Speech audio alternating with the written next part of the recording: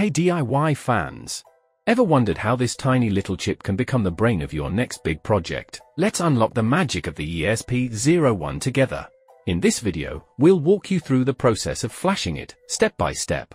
To get started, we need three key players, the ESP-01, the CH340 adapter, and a push button. But before you plug everything in, let's clarify something. You can't directly connect the ESP-01 to your computer. See? It doesn't work like that. We need a bridge to connect the two worlds. That's where the CH340 adapter comes in. Let's plug it in and see what happens. Perfect! Now, to fully unleash the ESP-01's potential, we need to put it into flash mode. This is where the push button comes in handy. Let's prepare it by soldering it securely. With our push button ready, let's try to upload a sketch without it first.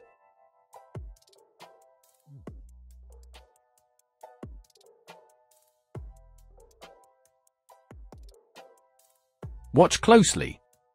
As you can see, it doesn't work. Let's insert our tiny little chip into the adapter. The push button is essential for the flashing process. Plug in the adapter while pressing the push button. Now, let's do it right. Let's walk through the Arduino IDE setup step by step. We'll select the correct board and port, and then upload the code.